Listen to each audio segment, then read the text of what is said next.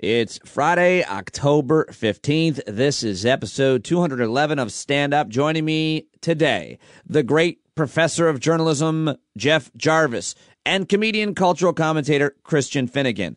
I am Pete Dominick. Time to stand up with me right now. Yes, here we are together again. Thank you for joining me, for being with me, for supporting me, if you are, with a paid subscription. Just you listening is supportive. Always good to have the numbers of podcast downloads going up, and that's been the case. So thank you. Awesome show for you today. Lots to talk about. Had the dueling town halls last night. We had Chris Christie coming out and saying, hey, this COVID thing is bad. I was in the ICU for 7 days. Isn't it great when a politician has to experience something before, has to have that issue touch him or her personally before they do something about it? Take it seriously? Screw you, Chris Christie. We heard a lot about this story from the New York Post being censored by... I shouldn't be using the censor, as Jeff Jarvis tells me later on in our conversation, but taking down a story that the New York Post had been reporting because the story is not true, and a huge scandal because now some people are saying that Russia actually planted the story. It's a very important thing to watch as the outrage about social media begins. And you had the Senate Judiciary Committee voting to subpoena the CEO of Twitter over his site's decision to restrict tweets and retweets about the story. Is that controversial? I talk about that with Jeff Jarvis. Also,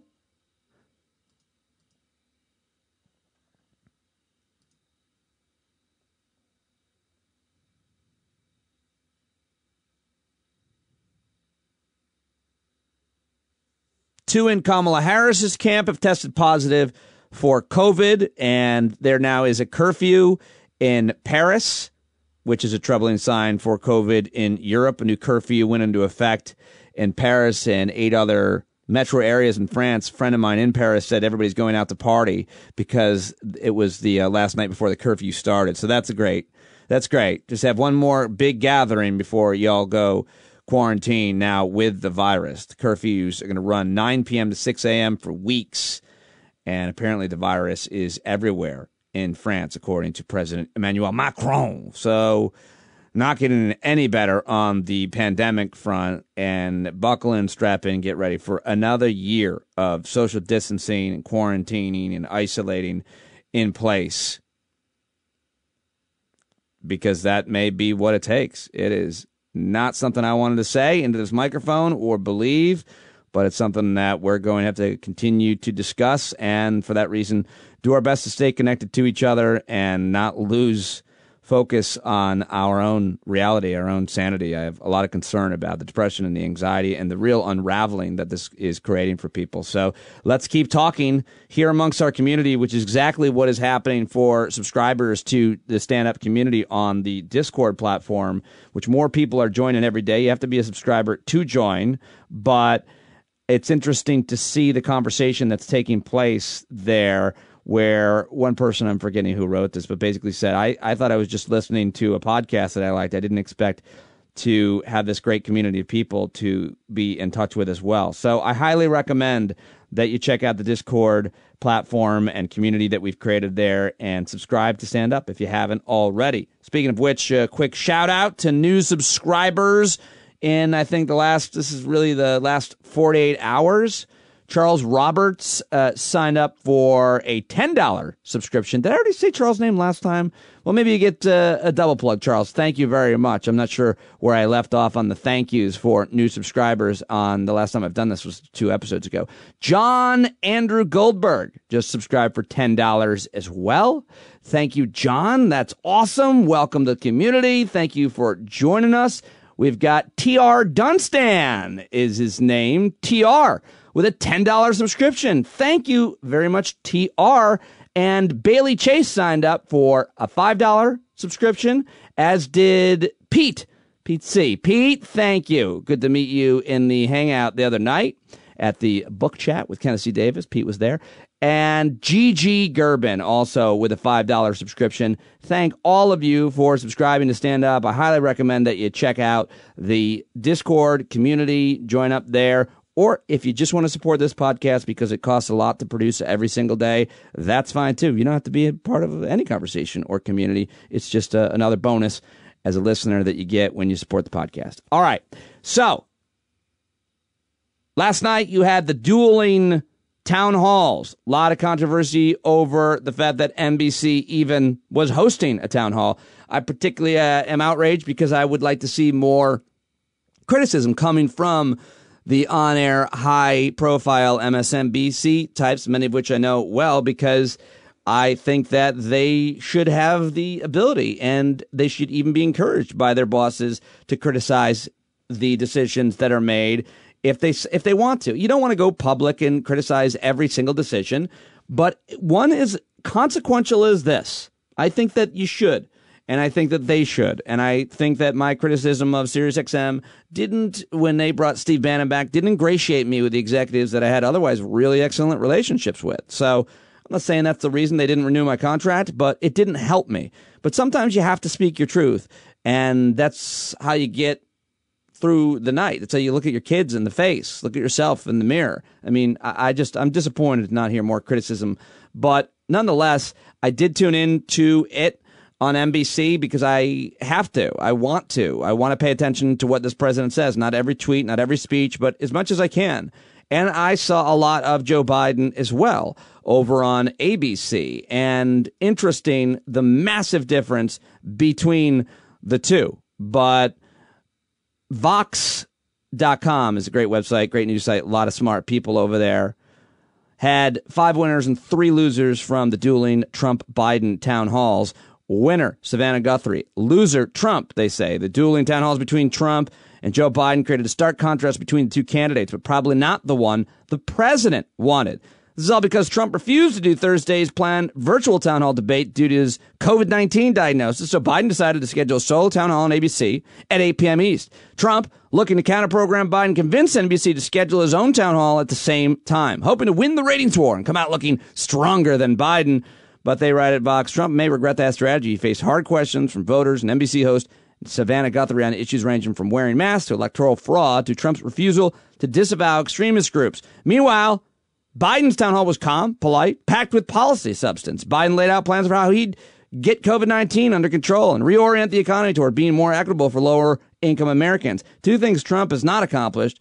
For voters yearning for a return to some sense of normalcy, Biden hit all of the right notes. So that is just a little bit of the Vox article recapping what occurred last night in the dueling town halls. And it was interesting to see conservative linguist and Republican strategist Frank Luntz tweeting, "Trigger alert, I'm about to say something that will upset many people reading my Twitter feed tonight. My group of undecided voters say that the more Trump speaks, the worse he looks." Yeah, he doesn't do himself any favors. He desperately needs a win. He needs a positive news cycle. He needs some kind of good news about COVID, about the economy, anything. And he's getting nothing. And he's getting nothing but bombs because every time he talks, he looks terrible, sounds terrible. And back to that Vox article, they write, if the town hall format brought out Biden's strengths, his ability to empathize with voters, his long experience with and knowledge about policymaking, it brought out Trump's weaknesses in the same areas. His event served to remind us that his presidency has been 4 years of chaos and conflict, with too little in the way of substance done to help ordinary Americans in an especially difficult time in our history. Trump is trailing badly in the polls, and he desperately needed a strong performance to try to turn things around. This seems, if anything, more likely to make that hole a bit deeper. That is over at Vox.com with a recap of the dueling town halls. And I just wanted to play a few clips for you, give my reactions to them. If you don't want to hear Trump, if you're all Trumped out, I get it. I highly recommend you jump ahead to my conversation with Christian Finnegan, who we talked about some of the cultural stories of the week, including Ice Cube and Rudy Giuliani's daughter saying don't vote for Rudy Giuliani and more. And then, of course, Jeff Jarvis and I talk about this MSNBC decision and other politics, journalism, COVID, and more. Both those conversations are excellent. I'm psyched to have both of them on the show today. But back to the dueling town halls. Let me play for you a few clips from Trump on NBC with Savannah Guthrie. Oh, wait, before that, here is President Trump in Minnesota last night with this pathetic moment that will not be forgotten and probably has been seen or heard millions and millions of times already. I ask you to do me a favor. Suburban women, will you please like me? Remember? Please. I saved your damn neighborhood, okay? Oh, you didn't save anybody's neighborhood. And how pathetic is that? Suburban women, will you please like me? No.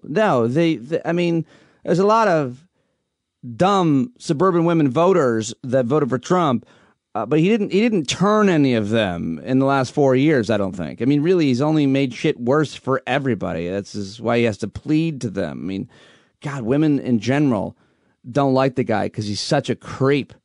All right. Well, my case sample of women are completely detest him and find him an absolutely reprehensible monster of a human being. So just him asking, ooh, it was so rough, so cringy, even for his standard.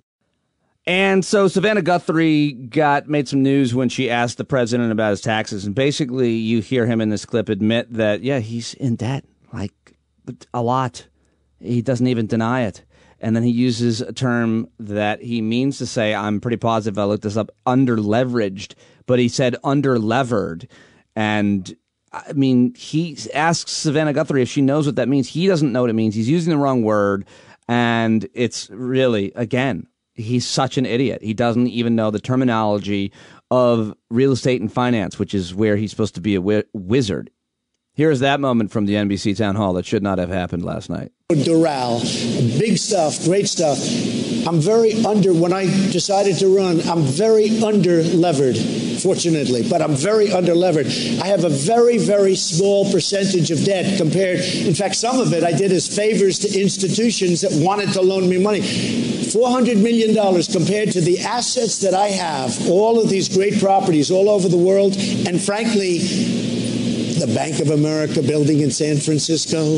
I don't love what's happening to San Francisco. Well, do I hear you right? It sounds like you're saying $400 million isn't that much. One of the biggest office buildings. But are you confirming that, yes, you do owe some $400 million? What I'm saying is that it's a tiny percentage of my net worth. That sounds like yes. And you'll see that soon because we're doing things,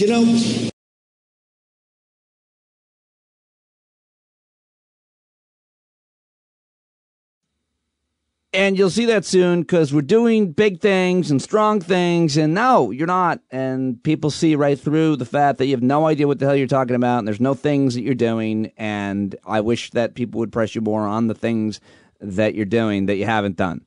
I mean, he got asked about DACA. He got asked about the Affordable Care Act. And he just said, we're doing things. We're getting things done. No, you're not. You're getting nothing done. Nothing more than creating a massive collective nightmare for us each and every day. And I cannot wait until election night when hopefully, and let's not get complacent, he is voted out in a landslide before midnight. And I have a big drink and a big party online with all of you all night long. All right, let me play one or two more clips here, and this is Trump being asked about his white supremacy, which, of course, he's denounced many times. He should not be asked to denounce it anymore. There should be a more specific question, as I say, on the back end of this horrible moment. And be watching you on a debate stage right now. We're not doing that, so let's clear up a few things from the last one. You were asked point blank to denounce white supremacy. In the moment, you didn't. You asked some follow-up questions. Who specifically? A couple of days later, on a different show, you denounced white supremacy. No, my question to you is, you've done this to me and everybody. Why does it seem like I denounce white supremacy? Okay, you did 2 days later. I've denounced white supremacy for years, but you always do it. You always start off with a question. You didn't ask Joe Biden whether or not he denounces Antifa. I watched him on the same basic show with Lester Holt, and he was asking questions like Biden was a child. So this is a little bit of a dodge. Are you listening? I denounce white supremacy. Okay. What's your next question? Do you feel, it feels sometimes you're hesitant to do so, like you wait a beat. Here we go again. Every time, in fact, my people came, I'm sure they'll ask you the white supremacy question. I denounce white supremacy. Okay. And frankly, you want to know something? I denounce Antifa, and I denounce these people on the left that are burning down our cities that are run by Democrats who don't know what they're doing. While we're denouncing, let me ask you about QAnon. All right, hold on a second. I just have a couple quick things to say. First of all, it's a dumb question to ask. He has denounced white supremacy many times. There's so many other ways to explain it. She should just ask him, how does he feel about systemic racism? He's stumbled through answers to that question many times. So I'd start there. Ask him, is he a white nationalist? Don't ask him to denounce it. Does he think white people and black people have equal opportunity? Things like that. Ask for some nuance. Don't have him just say, I denounce something. That's weak. Now, also, the comparison between white supremacy and Antifa, he pivots there all the time, and that's ridiculous, pathetic, stupid, and makes zero sense. Everybody knows that this country has a history of white supremacy. Everybody knows that. Antifa is not a thing. There's no history of it. It is not even vaguely a problem. There has been some vandalism by some people who claim to have certain sets of beliefs. There's no organization. There's no leaders of Antifa. There's no major Antifa movement. And what Antifa, by the way, actually is, in the worst case scenario, is anarchy, which isn't necessarily something that is morally reprehensible. My brother is an anarchist. And it is, in the best case, anti-fascist. We should all be anti-fascist. So the idea that he pivots from white supremacy, which are terrorist organizations which have existed in this country for as long as this country has existed, and which continue to be a major problem, and which the FBI and every national security agency looks at when they do look at the domestic threats as the biggest problem, white supremacists. So, finally, the comparison between white supremacy and Antifa is a terrible thing to do, and she should have been able to push back on that better. Always easy to criticize the interviewer, the moderator. I know I'll always do a better job. You'll always do a better job than I will answering a question or arguing with someone. I get it. So given that, now she asks him about QAnon, and this is a great question, an important question. I think Savannah Guthrie does a good job here, despite the fact that this town hall never should have happened. I think she does pretty good here. Listen to this. Down our cities that are run by Democrats who don't know what they're doing. While we're denouncing, let me ask you about QAnon. It is this theory that Democrats are a satanic pedophile ring and that you are the savior of that. Now, can you just once and for all state that that is completely not true, and that disavow QAnon in its entirety? I know nothing about QAnon. I just told you. I know very little. You told me, but what you tell me doesn't necessarily make it fact. I hate to say that. I know nothing about it. I do know they are very much against pedophilia. They fight it very hard, but I know nothing about it. They believe it is a like satanic cult run by the deep study state. The subject. I'll tell you what I do know about. I know about Antifa, and I know about the radical left, and I know how violent they are and how vicious they are, and I know how they're burning down cities run by Democrats, not run by Republicans. Republican Senator Ben Sasse said, quote, QAnon is nuts, and real leaders call conspiracy theories conspiracy theories. Why not just say it's crazy and not true? He may be right. I just don't know about QAnon. You do know. I don't know. No, I don't know. I don't know. Let me ask you another thing. Okay, so here's the thing. She was right to say you do know because we know that he does. But she can't prove that in that moment. So the question is, how can you not know? This is a major threat according to your own leaders in your own national security agents. Everybody knows a little bit about QAnon, but those in government should know a lot about QAnon. That's your job. So the question is, how can you not know? That's malpractice. That is a complete disregard of your responsibility as a leader. This is a movement that has reached across the globe now that is horrific damage to so many different communities, societies, and countries, and democracy as a whole. And the beliefs they have are terrible. So when he says, I don't know if you're making that up, she should just say, even if I were, do you think that the Democratic Party is running pedophile rings? Have any belief on that? Anyway, yes, I would have done that better. And sorry to be critical again, but that was a very important exchange. And obviously, I've been concerned about conspiracy theories forever. And now they are here, and he continues to spread them, as he did when he tweeted about a conspiracy theory about the assassination of Osama bin Laden, which she also asked about. And this is a horrible moment for President Trump, which of course begged the question, why would he subject himself to this? Waste a whole show. You start off with white supremacy, I denounce it. You start off with something else. Let's go. Keep asking me these questions. I do have one more in this vein. Let me just tell you, what I do hear about it is they are very strongly against pedophilia. And I agree with that. I mean, I do agree with that, and I agree with it. But there's not a satanic pedophile cult being run by. I have no idea. I know nothing about that. You don't know that? Okay. No, I don't know that. Oh, so there you go. There was a little bit more of that, and I think she did a little bit better job. But she still should have said, and other reporters should say, how do you not know what your own FBI says is a very dangerous organization and movement? How do you not know that? Is that not your responsibility? That's the question to ask him. You're welcome. All right, now to the bin Laden question. Just this week, you retweeted to your 87 million followers a conspiracy theory that Joe Biden orchestrated to have SEAL Team 6, the Navy SEAL Team 6, killed to cover up the fake death of bin Laden. Now, why would you send a lie like that to your followers? You retweeted it. That was a retweet. That was an opinion of somebody, and that was a retweet. I'll put it out there. People can decide for themselves. I don't take a position. You're not like someone's crazy uncle who can just retweet whatever. That was a retweet. And I do a lot of retweets. And frankly, because the media is so fake and so corrupt, if I didn't have social media, I don't call it Twitter, I call it social media, I wouldn't be able to get the word out. And the word is false. And you know what the word is? The word is very simple. We're building our country stronger and better than it's ever been before. And that's what's happening, and everybody knows it. Okay, we got a bunch of questions for you. We're winning in a lot of states. Okay. We're winning in a lot of states. Okay. No, I mean, again, I'm sorry, Savannah Guthrie. You absolutely dropped the ball on that one. Absolutely. You're not somebody's crazy uncle. No, the pushback is, sir, you know that is not true.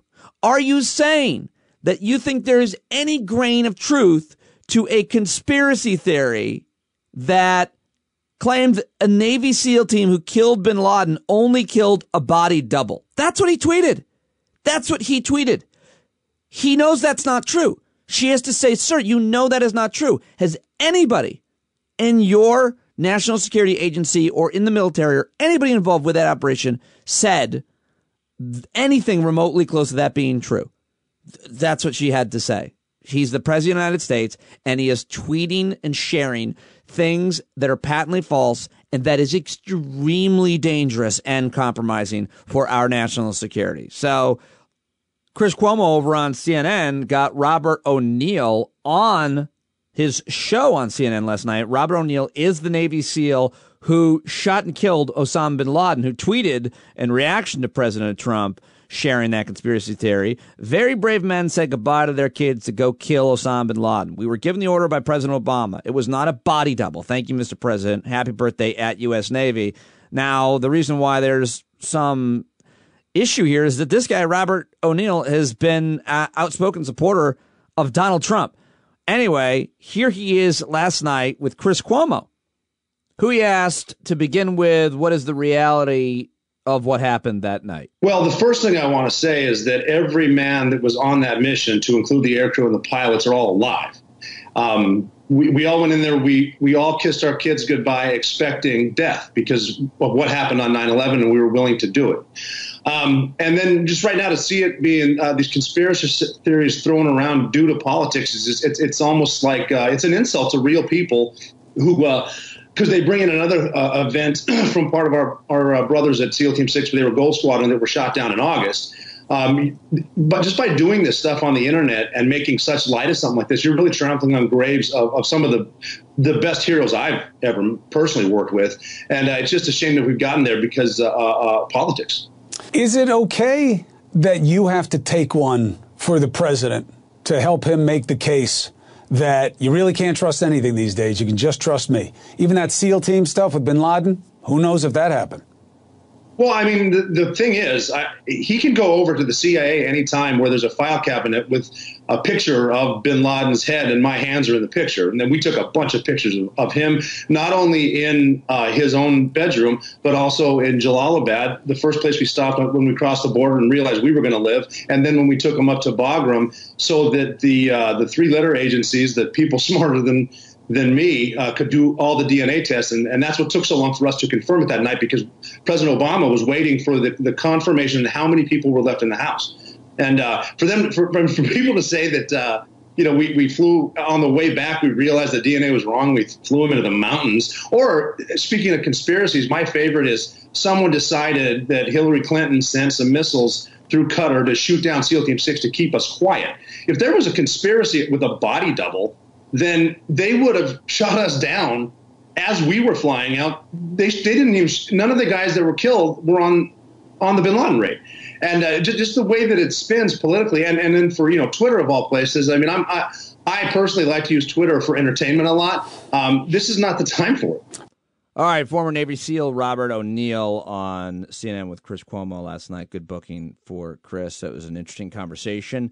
And just getting back finally to last night's town hall, which never should have happened, at least not at 8 p.m. And apparently they couldn't get any advertisers. They were terrified probably of being boycotted. They were mostly promoting their own stuff. But Brian Steinberg at Variety writes as a review of the debate, Savannah Guthrie kept command of NBC's controversial Trump town hall. And he writes, President Trump wanted to run and ramble. Savannah Guthrie wouldn't let him in what may be the performance of a career. The Popular Today anchor kept a tight rein on the proceedings of a controversial town hall event in Miami with President Trump that put the network's parent, NBC Universal, in the crosshairs of critics and Hollywood A-listers. He goes on to write in his review of Savannah Guthrie's performance as the town hall moderator. For just under 60 minutes on NBC, Guthrie held Trump to account, asking him if, in fact, he'd contracted pneumonia while infected, why he had a problem making a definitive dismissal of white supremacy, telling him he had no legal defense against the release of his much sought-after tax returns, and asking him to denounce conspiracy theories held by some of his backers. So Brian Steinberg at Variety thought she did a pretty good job overall. I guess, I don't know, maybe I had a little bit different point of view, and maybe just specifics around the way that she should have pushed back or asked questions. And obviously, I take issue with the fact that NBC had it on at 8 p.m. opposite the ABC News town hall, where Joe Biden, by the way, looked great, sounded great, did great, and I think did himself nothing but favors. And he sounded like a wonk. He sounded like he knew all of the facts that he was talking about. He didn't sound senile or old the way that he has been caricatured.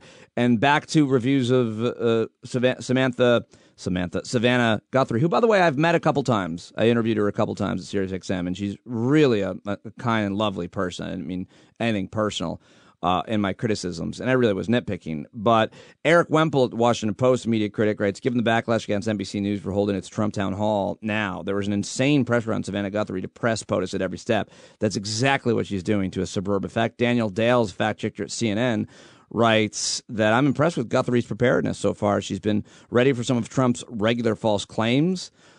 Jeff Greenfield, on second thought, maybe Guthrie should just take the whole town hall.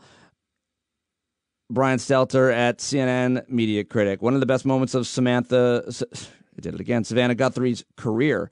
And so a lot of people really giving her high marks. So good for her then. And not good for Donald Trump, but not a good night. And his campaign, though, did put out a statement which partially reads, President Trump soundly defeated NBC's Savannah Guthrie in her role as debate opponent and Joe Biden's surrogate. President Trump masterfully handled Guthrie's attacks and interacted warmly and effectively with the voters in the room. So I already read you Frank Luntz's statement about how people saw Trump handling of it all.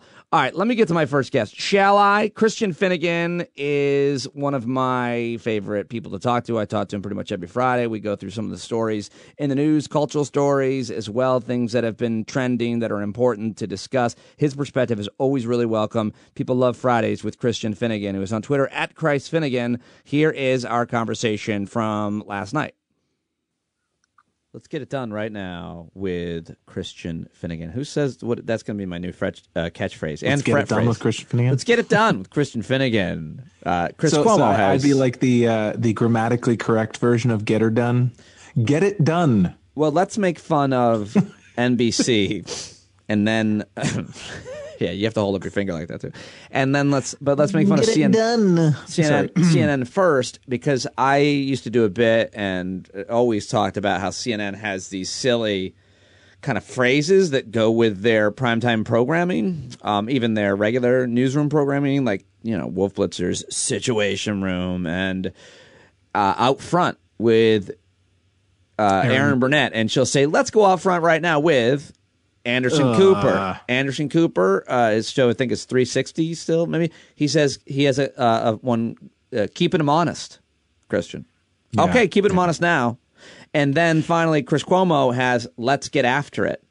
And they use it, and they print it on, like, T-shirts and stuff. Oh, of course. I'm sure there's many, many meetings where it's like, you're not saying "get after it" enough. Al Sharpton Al Sharpton's is just a segment. He has that, like, "we got you" or whatever. He's got that dumb thing that he does where it's like, you thought you could get away with it, but we got you. We got you. Yeah. Yeah. Reverend Al. Yeah, do you remember there was they're so hokey. It's such MSNBC did those promos where he talked about blueberry pie. No. Al Sharp. No, I just pie. Remember for weeks I was saying bloober pie. Bloober pie. We used to talk. Alfred used to talk about the Chris Hayes riding his bike promo a lot. Apparently, he did a promo where he'd ride his bike around Brooklyn or something. He did a promo for his show. Like, what is that? I mean, exactly what they think we are. I think that stuff is bad. I think it's bad. I think news. It would be great to deliver news like really straightforward and on TV. Yeah, it would be nice to. It would be nice to wake up in a fountain of gold coins as well. But CBC and BBC do that. PBS does that for the most part. I mean, it can be done.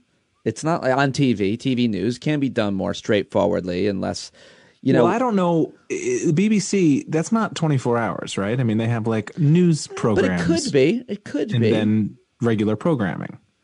I just think, once you're into the 24-hour news cycle, then you really have to have, news is no longer thought of as a loss leader. It used to be considered that that was sort of the honeymooners with a spoonful of sugar, and Walter Cronkite was the medicine, and that it was never, nobody ever thought like, oh, the news should make our network money. Yes, because it was unethical to think so, because the ethical considerations are so wide and obvious conflicts of interest.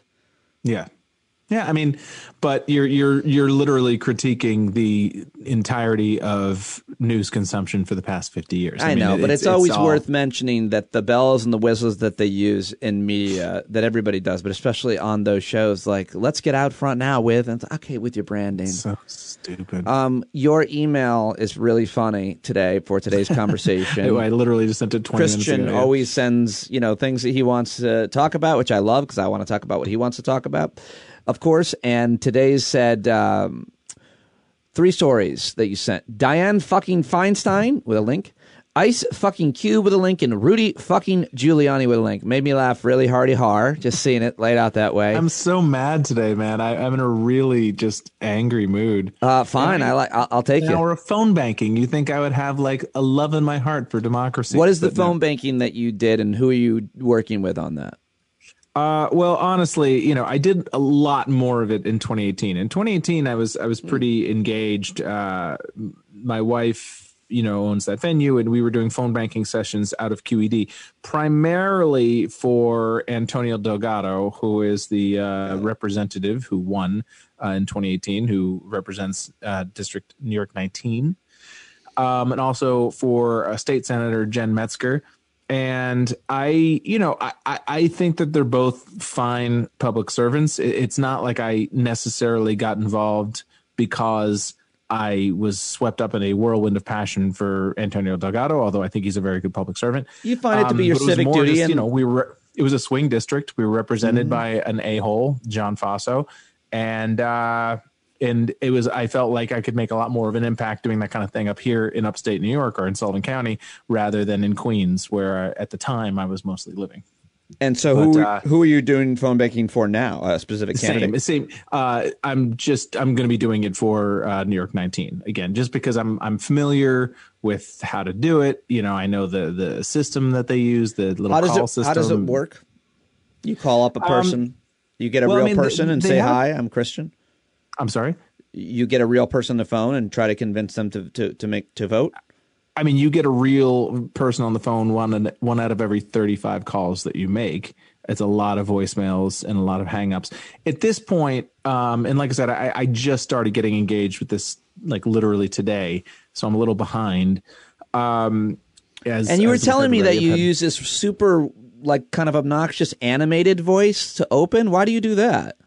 Hi, this is Christian calling from New York Democrats. Yeah, why do that? I would be annoyed by it. Sally? Am I speaking with Sally? No, this is Bruce. You talking my wife? Yeah, I have a wide range of ethnically dubious accents that I make. That's great. Keeps you entertained as you're banking away. They pretty much do all the work for you. I mean, they have a system, and it's called Open VBP. It's a virtual phone bank, VPB rather. And a name pops up and has all their information, and there's basically a script with some drop downs, where it's like you say, and you don't have to stick to it literally, but you basically go through hey, my name is Christian. I'm calling from New York Democrats and want to give you some important information about the election, blah, blah, blah.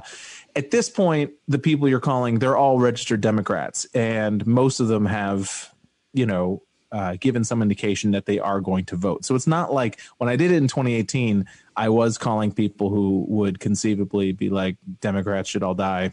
But at this point, it's mostly get out the vote. It's not really about persuasion at this point. You also told me again off the air that, and I think this is also equally obnoxious, that you actually tell them some of your credits before you get into it to kind of, to quote, gain credibility with. Yes. I say, hey, this is Christian. I did the John McEnroe show twice.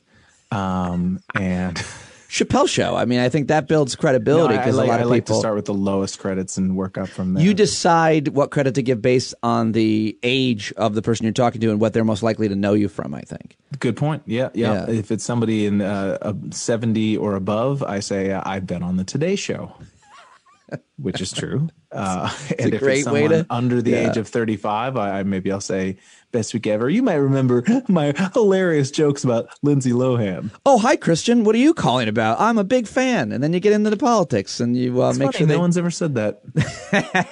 You as self-deprecating as I am by nature, there still is that egotist part of me that wonders, like, what if somebody says, hey, are you that comedian? Even though I don't give my last name, there's no reason that they would think that. But maybe they would just hear my first name and listen to my voice and be like, oh, my God, are you that comedian? And the answer is no one's ever going to do that. I've fantasized about that many times, and then I'll never forget we were in Universal Studios. About my name? No, it was purely about myself. Of course, we were at Universal Studios in line to get online. We were just talking, Val and I and the girls, and this guy turns around and just looks at me, and his mouth is agape. He goes, are you Pete Dominick? And then told me that he recognized my voice and he's been listening forever. And we sat there in line while he just shined my shoes in front of my family. And it was about the best thing in the world. I loved it. I ate it right up. See, I don't. I lapped it. I like it. I like it when somebody. Anybody else here? I just started yelling. It doesn't happen anymore. But when I would get recognized quite a bit, I like it literally as somebody's walking away. Oh, you don't want to engage them. You get awkward. I don't. I get really uncomfortable after about 10 seconds. Not me. I'm always trying to be very appreciative. I'm not an asshole about it, but it's like I don't know what to do after that first. I turn them against me. They start with kind of this praise, but I keep them there for so long and bore them so long. They stop even being. They're like, I gotta go. It was nice. You're to like meet running you. bits by them and stuff. yeah, or talking about really uninteresting things about my life and my new studio that I built. So let's get to your stories, Christian Finnegan. And I am really interested, though. It's awesome that you're doing the phone banking. And if other people listening are, I'd like to know, who you're doing it with and how you're doing it. And but let's talk about, first of all, Ice Cube had a rough week. And this is a story I found a little bit confusing. I wasn't quite sure what he had done. But basically, Ice Cube is one of the probably most successful, well-known, both hip-hop artists and actors, producers in the world. I mean, and he's, I don't know how to describe, I mean, I'm sure there are some people that might not know who he is, but they would recognize him. He's been in so many films. And he's pretty ubiquitous at this point, and I happen to have been on that show with him for a long time. That Are We There Yet? He was in the movie Are We There Yet? And then they turned it into a TV show. So of which I was a cast member, and he would occasionally come in. He wasn't in every episode, but he was probably in 20 of the 100 episodes that we did. I wouldn't say I got to know him because we had very little to talk about. Was he thoughtful, polite, kind? Was he? I mean, aloof? It was his production. Like his production company was in charge of it, and so he was always incredibly professional and polite. But he was always pulled in 50 different directions whenever he'd be on set. And not even just with this show, but he's basically a Shark Tank dude. He's got like 8 different businesses going. He's an entrepreneurial type dude. And so there wouldn't be like a lot of just idle chit chat. There were a few times where we would be on set. And I remember one time particularly, we were shooting some party scene where it was like a bunch of cast members in the room and we were all staged in our certain place. And he and I, Cube, as he prefers to be called, were sitting on a couch and, a light went out or, there was some electrical problems. So there's 20 minutes, 25 minutes of, stage hands trying to fix things. And so we kind of were forced to attempt to have a conversation. And, like I said, the dude was never anything but nice to me. I don't want to sound like I'm trashing him or whatever, but there's only so much about the Raiders that I know. There's just not a lot of Venn diagram. Yeah. I didn't know he was a huge Lakers fan because I am more of a basketball fan. If I had thought of that, I would have been able to kind of. He went to the male small talk go-to of sports, and you weren't there for him. Yeah, I have, because he was always such an out front, huge Raiders fan. He'd always have the Raiders hat on and the black and silver colors and all that. And so when I was sitting there, I was like, all right, think of something. Like, what do you say to Ice Cube? I was like, hey, how are the Raiders doing this year? It was like the only thing I could think of. And that lasted about 45 seconds. And then it was just awkward silence. Your fault. But anyway, I'm, it's always awkward for me as a white person, and not just a white person, the whitest of the white people, to try to critique any black American on how they should or should not engage with our elected officials. But basically, he put out this contract with Black America, basically a 13-point document he released July 1st in the wake of nationwide Black Lives Matter protests, a contract that urges all politicians asking for a vote from Black Americans to back the plan and, quote, demand an open debate and clear and fair vote within the first 100 days of the 117th Congress in 2021 on the following proposals. And then he has these 13 points, apparently. So it's he's like the Grover Norquist of black folks. He's Newt Gingrich. A contract. I don't remember who ever nominated. I mean, Ice Cube and NWA in general obviously are a landmark group in hip hop, but also in terms of social, I wouldn't say social awareness because they weren't really a political group so much. They were just completely unabashed and confrontational in their message, which made them political. Certainly they were the subject of a lot of political conversations, even if they weren't political in the way that, say, Chuck D, Public Enemy was. But they saying fuck the police. Yeah, but the fuck the police was from a personal place of I'm personally tired of getting fucked with the police. Police didn't hear it that way, surprisingly. But I guess what I'm trying to say is that, like, I don't necessarily know who asked Ice Cube to step up and be the spokesperson or the foreman of the Black Lives Matter movement. I don't remember him being a pivotal figure in that movement in any way, shape, or form. But, like I said, it's not for me to judge. But I guess he came out with this document, and according to him, the Biden campaign basically said, get to us after the election. Like, we can't really address this stuff until after the election. And the Trump campaign made some minor changes to their platform based on it. And so he's saying, see, Trump, basically fuck them all, but Trump is actually better, and we don't need to be beholden to Democrats, which I know a lot of black people say, the Blexit thing, which I think is mostly PR crap. Yeah, that's preposterous. But according to me, all though, of the super smart black folks that I listen to, but when you hear them explaining Blexit, it's really anyway. Yeah, so Ice Cube makes this contract. But the point is that what you're saying, the Biden campaign was like, we'll get back to you, and the Trump campaign was, yeah, we'll work with you on this, basically. Yeah, but it's just, to me, it's because they spoke to you, because you were elevated by the Trump campaign. All of a sudden, they have risen in your esteem, whereas the Biden campaign blew you off. So therefore, that has affected your political allegiance. It's like, dude, fuck you. It's not about you. It's not about you. There's a lot of people with a lot of plans right now. And Biden campaign has already put out a plan, that is pretty extensive about, race relations and whatnot. And you can say, oh, well, none of it's going to happen, or it's not strong enough. And I actually agree, it's not strong enough. But to pretend that somehow you're going to get a better shake from Donald Trump when it comes to police brutality, it's just, come on, man, give me a fucking break. Well, I give me a break. My only point, the only thing I can think of, and again, we're talking about an issue, we're white guys talking about an issue, we're cognizant of that, but let me just quote some black thinkers and activists who've spoken out against the rapper. Ibram Kendi, who is a professor who's been on the show many times, said that Ice Cube's lying to himself. Before we talk truth to power, we must talk truth to ourselves. Cube is lying to himself that he can get Trump to deliver black progress in exchange for black votes when Trump hasn't brought progress for his own supporters. The process starts, brother, by talking to yourself. Also, Brittany Cooper has been on the show, professor at Rutgers. She slammed Ice Cube several times on Twitter, and now I even read a slam where she's basically saying all the black men going along with her are leaving us behind. She writes, who is Ice Cube that the Democratic Party would feel the need to talk to him about the broad political concerns of black America? Is he a political leader or organizer? No.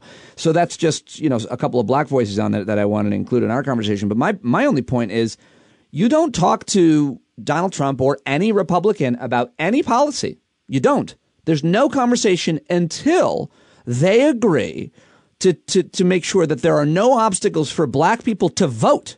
Why even talk about policy if you're making it hard for them to vote? That's what I always say when I get in an engagement with, even friends and people who don't quite understand. I say, listen, Martin Luther King fought for these rights, the right to vote. The civil rights movement culminated in the Voting Rights Act. And then the Supreme Court, led by conservatives, gutted it. Democrats tried to restore it legislatively. Republicans won't. They are doing everything they can to prevent black people from voting. Why are we talking to them about policy? That's my rant. Over. No, I 100% agree. But to me, again, it's the power of celebrity, that a celebrity, it's that they want the personal acknowledgement from power, because but I'm Ice Cube. Why haven't you given me my due? I'm a major celebrity, and Trump did, and Biden didn't. Just give money to the organizations and do what they tell you to do. You don't need to come up with it. Yeah. Let me ask you. We can talk about that forever, but we're almost out of time. You have to go phone back. I know. But Dianne fucking Feinstein. I bend over backwards trying to defend Democrats. Sometimes people hear me and criticize me for it. I mean, she made it. She this stepped looks in bad. It This so is very fucking bad. Hard today. What's your criticism? Well, first of all, just the fact that she's just skated through these Amy Coney Barrett proceedings, as if this is a normal Supreme Court nominating process, as if this isn't the second seat on the Supreme Court that has been stolen, as if this doesn't mean the end of Roe versus Wade and the Affordable Care Act and 50 other things that are too horrifying to even think about yet. She's just skating through, acting like everything's perfectly normal. This idea that some sort of bipartisanship in and of itself is what is important. Like, I'm sorry, man. It's just, I'm not trying to be ageist here, but get into the generation that we are actually living in. Stop trying to resurrect some idea of, hey, we're all friends at the end of the day and we're all going to come together. Like, the Republicans stopped playing that game around the time of when Newt Gingrich came on the scene. And Democrats just keep wringing their hands. When I say Democrats, I mean establishment Democrats just keep wringing their hands and expect that they can just, well, if we're nice enough, maybe they'll stop stealing our lunch money. And then to not only do that, but then to praise Lindsey Graham, as Lindsey Graham has been eating a dick for the past 2 weeks, going on TV multiple times a day. I'm sorry, maybe poor phrasing. I'm not trying to make a cheap shot there. But he has been eating crap for 2 weeks, going on TV, begging for money because he might actually lose his Senate race. And here's Dianne Feinstein coming in, throwing him a lifeline, praising him openly. Like, that's not going to be in a major commercial for Lindsey Graham by the end of the week. And then on top of that, at the end of the hearing, she gives him a maskless hug. This is a guy who very well may have contracted coronavirus because he refuses to be tested. And then you're going to give him, first of all, it's just stupid, but it also completely undercuts the messaging that Democrats have been trying to put across, that we have to take this seriously. So she's making it seem like it is just lip service, that it is just political. That, we don't actually have to be safe. That's just our political angle to this. It's not a fucking angle.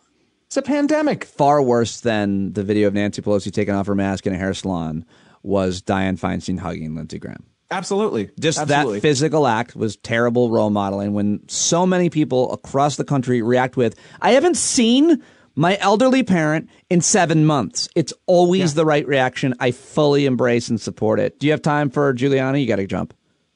Oh, well, I'll just say it is always a pleasure. I love it when a Republican politician's family members come out against them. And his daughter, Carolyn Rose Giuliani, has an article out in Vanity Fair where she's basically saying, my father's an asshole. He's always been an asshole. Please vote for Biden and Harris. The article's title, Rudy Giuliani is my father. Please, everyone. The article's title, Rudy Giuliani is my father. Please, everyone, vote for Joe Biden and Kamala Harris. That's the article at Vanity Fair by Rudy Giuliani's daughter. It seems to only happen to Republican politicians. I don't recall any Democrat running and then his or her family members coming out and being like, this guy's an asshole. Like, I just don't, maybe it exists. I've never seen it. And I'm not even going to get into the whole, I mean, we don't have time for Hunter Biden and all that nonsense. But there's no need to talk about that. If you're outraged by Hunter Biden and anything that he did, trading on his father's name, and you're not outraged by the official capacity of the Trump family in the federal government, then you are not worthy of having a conversation with or even voting. Well, you're lying. I mean, you're lying. You're being disingenuous. Christian Finnegan, thank you so much. Good luck with the phone banking. Appreciate it. Thanks, Petey. Another great conversation with Christian Finnegan, who I love talking to every Friday. Give him a follow on Twitter at Christ Finnegan. Let him know you heard him on the show and that you love hearing him on the show, which several of you do, and it's always greatly appreciated. So that was a lot of fun.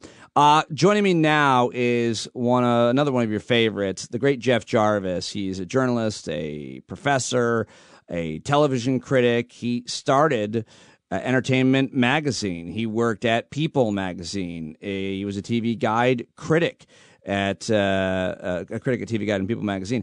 He was the Sunday editor and associate publisher of the New York Daily News, a former columnist at the San Francisco Examiner. He's been an associate professor at City University of New York Graduate School of Journalism now for several years. Howard Stern loves this guy. He is a regular caller on Howard. He takes him very seriously, and I love him. I love him a lot. I think he's a great guy. We always have great conversations. There was a lot to talk about, from the MSNBC town hall and the way that it went down, to journalism in general, to politics, and, of course, to the rise of COVID, which he follows very closely, the science and epidemiology around it. Here is my latest conversation with, on Twitter, Say hi to him as well, at Jeff Jarvis. My daughter says to me, you're picking me up at school. This is the one day that she goes to school during the week, I guess. Maybe there's 2, but this week it's 1. And I told her I'd pick her up today. She just reminded me, she said, you're picking me up at 3:30. I said, oh, I forgot. I have a very important guest. I can't move it. That's you.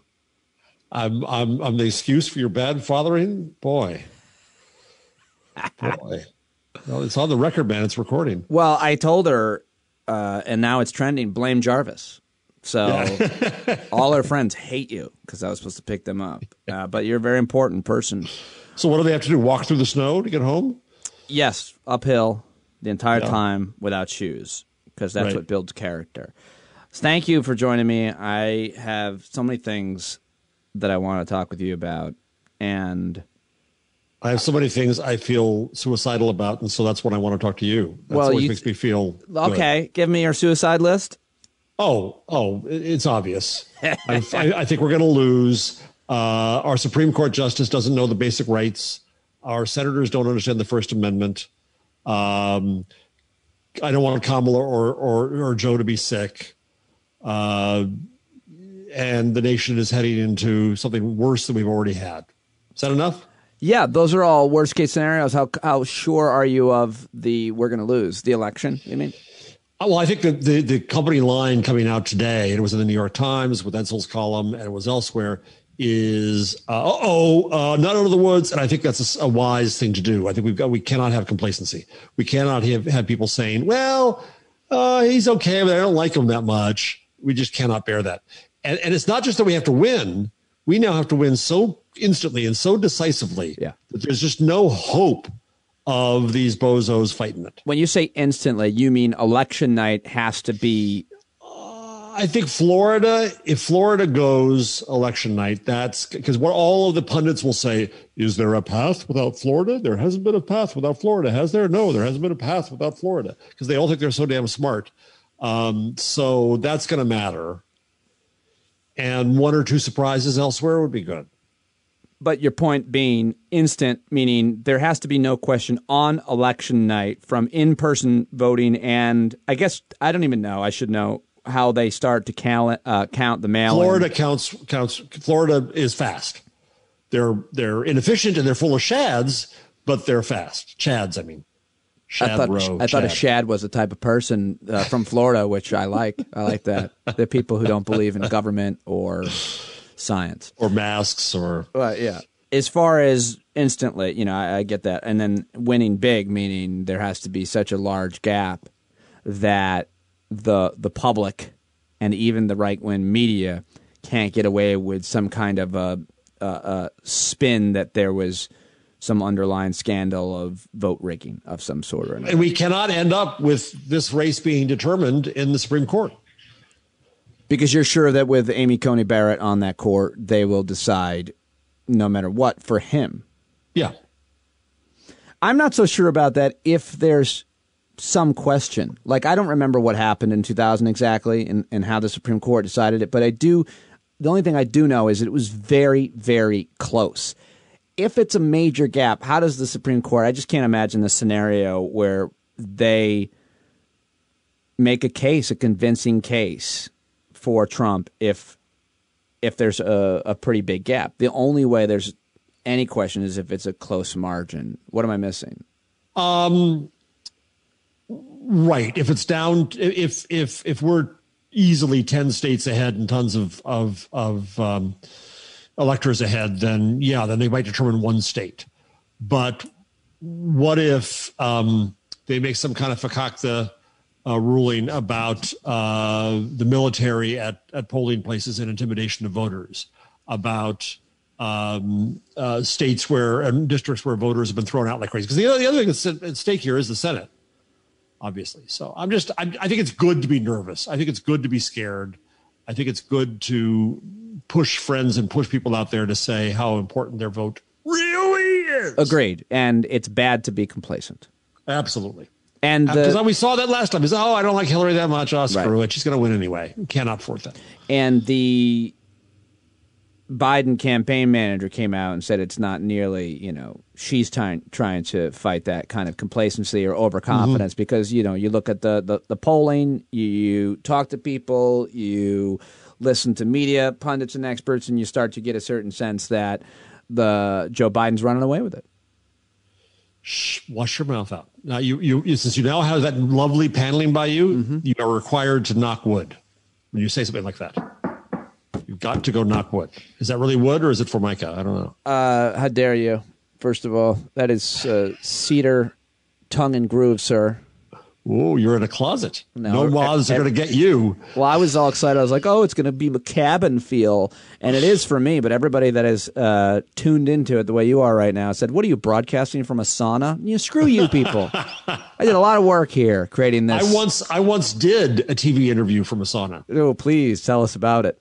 What was the segment on? I did a book about the value of publicness and privacy, and I made a point about Germans. Germans are crazy about privacy. They're the most I would say extreme in trying to deal with privacy laws. One can argue why, but that's fine. So I pointed out what I call the German paradox, which is when you go to your first German sauna, it's naked and mixed. And so the Germans care deeply about everything private except the privacy of their private parts, was the joke. So this German TV station demanded to do the interview with me in the sauna. I was not naked. I was about to go searching through the logs to try to find video. You don't want to see that. That is an interesting story that brings us to another interesting subject from election night to, you're talking about privacy. I guess I'm forcing the segue here, but I really wanted to talk with you and only you and others, but first you and mainly you, about the Twitter censorship, the social media censorship that has occurred today, which I think is a very, very big deal, and we can talk about why. But, and I haven't really paid attention. I don't know exactly what happened. I'm trying to look it up. But basically, Twitter said to Kayleigh McEnany, and I think a Trump organization or campaign Twitter handle or account, you cannot post this story. You're not allowed to post this story. We're censoring it. They have been building up on censoring the president and others, kind of getting their fake news off of Twitter and so on. What do you make of kind of the build-up before we get to today? And by build-up, I'm specifically thinking about Trump's tweets as of maybe the last 6 weeks starting to be censored by Twitter. Well, first, I'm going to quibble with the verb. Oh, okay. Censor tends to be, and in fact, I have it right up here on my Google. The Google tells me a censor is an official who examines material, blah, blah, blah, blah. Censorship is an official act. To decide what you want to include in your newspaper is not censorship. It's what you choose to do. Now, I don't think that Twitter is media, but Twitter has the right to decide what is on its platform or not. It's a private entity. Indeed, that is the essence of freedom of expression and the First Amendment. If it were otherwise, if they were forced to put something up there, then that would be, compelled speech, and that ain't free speech. So Twitter is, first and foremost, is exercising its First Amendment rights. And to do otherwise would be the censorship. Got it. And you have a tweet that you retweeted from Mike Masnick that says, in reference to Kayleigh McEnany, the press secretary's tweet about censoring political speech, Mike writes, breaking White House press secretary doesn't believe in private property or the First Amendment. Twitter is free to host or not, whatever it wants. Censorship is a function of the government. A company not wanting to associate with something is a core right. That's what you're saying. Yes, why exactly. I'm using the word censorship incorrectly. So now that I've been school-marmish to correct you on that, now I'll get to finally to your real question. That's why you come on the show. I mean, if someone doesn't correct you. I'm a jerk, and I'm a jerk even to you, my friend, so it's okay. Not at all a jerk. I mean, people hear that. That's why people want to listen to a show. Frankly, I'll just toot my own horn, hosted by someone who says and gets things wrong all the time. Little words, phrases, who's willing to be argued with. Well, that's great, yeah. What the hell do I know? Yeah, well, nor me. Know how to put up cedar. Between the two of us. Know how to put up tongue and groove cedar. As a piece falls while we're talking. It's a little uneven there in the corner. But oh, damn it. Don't tell. So, right. So Twitter has an absolute right. Facebook has an absolute right to do this, number one. Number two, I wish they had set far more precedent in this long ago. They should have said, to my mind, and I'll use Facebook instead. Facebook is Mark's garden party. Not a fun notion, I will admit. But you get invited to Mark's house for the garden party and you throw rumaki at somebody, you should be kicked out. And Twitter and Facebook should have some standards, right? But it doesn't, because it says we believe in free speech. Okay, and I love that. I love that about this world. Yeah. I love the fact that Black Lives Matter never rose in white mainstream media. It never rose in, I'm going to read you a quote here in a second from a book I just got, in white media, and it is white media. So social media allowed this to rise. So the fact that we have more speech is a beautiful thing. I celebrate that speech. What I've been arguing, I think I've argued it to you in the show in the past, is that we don't have the mechanisms to listen. We don't have the mechanisms to find who's worth listening to and what is worth listening to, because all of it isn't worth listening to. It's fine if you want to speak, but I don't have to hear you. You have no right to make me hear you, to compel me to hear you. Right? So Twitter and Facebook, in doing this, are exercising their rights. Number one, they're exercising what I think should be modeling behavior. They should say, that's unacceptable. We're not going to allow that here. We don't want that here. We have the right to say no. And they did that. So that's all, to me, good news. The bad news of this is literally that our officials don't understand this, right? Not only the White House press secretary says, this is censorship, this is awful. Senator Hawley and Senator Cruz have both complained. Hawley complained out loud saying, we're going to come after you. Cruz sent a letter to Jack Dorsey saying, you're going to answer for this fella, and I want you to answer all these questions. None of Cruz's damn business. The mere fact of that letter was an effort to use government to intimidate speech. That's really important point that I didn't even think about, and certainly Ted Cruz didn't either. Do you think there are even any conservative constitutional law scholars that would back up this idea that Twitter doesn't have the right to censor whatever it wants? And I'm sorry, I can't answer that question, because that would be requiring me to violate my rules as a commentator and blatherer and give you an opinion about a court case that may still be on in a controversy. So, Senator, I've told you again and again that I can't answer that, and I'm not going to answer that, and you're going to have to guess what I think. Yeah. Wow, that was the best Amy Coney Barrett impression I've heard, and you may be getting a knock on the door. No, I can't. That voice, I'm sorry. I'm going to get this is like body shaming. You shouldn't do voice shaming, but her voice does bug me. Really? Oh, yeah. Yeah. Now you have to correct for sexism. Who are the female voices that you enjoy hearing? Oh, virtually all of them except her. Don't you think it's connected, though, more to the words? People are like, have you ever really loved, and you know so much about broadcasting, someone's voice, and yet... I'll give you an example. Okay. I'll give you an example. Somebody who I now have in media and professional terms, I adore. I watch every day. Right? High Pitch Eric. Oh, God. That's who you're going to tell me, right? Nicole Wallace. I think she's the greatest, right? Yeah. I think she's amazing. When I first heard her, I might say, because she's Republican and all that, maybe I was looking for something to be annoyed by. Maybe I wasn't sure about her voice. Now I think it's wonderful. I think it's great. I think she's brilliant. So what's happening here is, though, paradoxically, the reason we now can see full flesh, the reason why the platforms don't want to do this is because when they do, they get boatloads of shit. Right.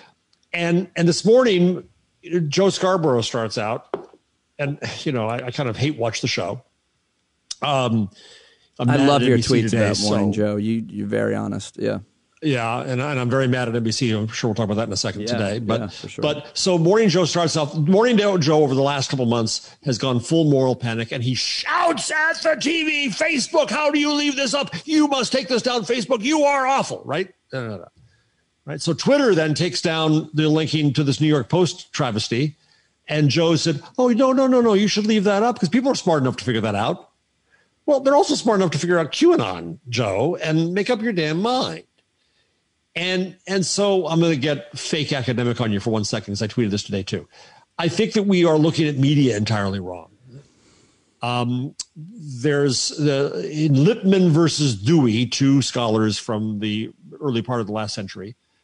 James Carey, a Columbia professor, the late James Carey, summarizes their views and says that there's a transmission view of media, which is Lipman's, which is it's there to give you facts. And that's what we live under today. The other view is a ritual view. And the ritual view says, no, we don't really get facts. We get a mirror to ourselves. It may be a cracked mirror. It may be a messed up mirror, but it's a ritual. It's like going to mass. You don't go to mass to learn anything. You go to mass to repeat the liturgy. And so there's this, if you want to talk about echo chambers, that's what the media are. So the whole idea that if we just got rid of these fake news, we got rid of these lies, and we got rid of this stupid stuff, everything would be okay. No, underneath that is a ritual view. All of this is performative. The people who believe in QAnon don't really believe in QAnon. They believe in making you believe they believe in QAnon because it's going to piss you off, right? It's performance. And underneath that is an epistemological war that says, I don't care what the facts are. I don't like you. And if you say that and the elite say that and your damned experts say that, I'm just going to do the opposite. Right. Even if it means I'm going to kill my family by not wearing masks, I own you. That's where we are right now. So we have a media system that's not set up to figure that out in old media, though it was set up better because you had bookers and editors and you couldn't get on the media now, right? So now when we can hear all these voices, we don't know what to do with it. And all we're hearing is society as it really is. And now we need different systems to help make it work. And we don't have them yet. And it's going to take a few generations to get there. Few generations? Oh, yeah. Oh, yeah. Oh, yeah. You think there'll be a planet left to fix that problem? Maybe. It took a... So I mean, there'll be a planet. It just might not be that many humans. I'm trying to work on a book on the Gutenberg age, which I haven't even taken to an editor yet because I've got to make sure I can write the damn thing. I'm well into it. And I just wrote a section of it, where I realized that after Gutenberg, pardon me, walkout moment, it was 150 years. It was from 1450 till around 1600 before we had the invention of the modern novel with Cervantes, the invention of essays with Montaigne, the development of a market for printed plays with Shakespeare, the invention of the newspaper. So it took that long for people to stop looking at a book and seeing technology and to start looking at a book and seeing humanity. A Gutenberg moment is one which changes the way we produce and consume text as dramatically as Gutenberg's machine did. Yes, but I think it's even more than that. It's not about text. That's our Gutenberg-centric way to look at it. What it is instead is conversation. Society is relearning how to have a conversation with itself. And that's what we're screwing up because we don't know how to do it. We haven't done it for 550 years. I am during Sober October and not drinking, but I made a little secret to myself, promised myself, if anybody said Gutenberg moment to me this whole month, I would be free and clear to have a drink again. So thank you. Thank you for rubbing that lamp and liberating me. On my other podcast this week in Google, there is a drinking game that anytime I'd mention Gutenberg, you could have a slug. Is that right? Oh, yeah. Oh, yeah. I was actually onto a real thing. Yeah, you are. So, okay. Just to be clear, though, staying on this issue of what Twitter did, this is about, I don't know how much you know about this story, and I am going to probably talk to somebody else about this to get the real nitty-gritty into it, but this is about this thing that we've been hearing for a long time, that Joe Biden pushed out a Ukrainian prosecutor who was investigating his son, and that's not a thing that happened, but it's a perfect narrative or situation for people to believe that happened. It's very believable that someone in power, for reasons of nepotism or corruption, would promote somebody or get rid of somebody that is a threat to them or so on. And Hunter Biden was working for this company in consulting and was obviously trading on his father's name, as I would argue every person with a last name does. Pretty much everybody but Nicolas Cage.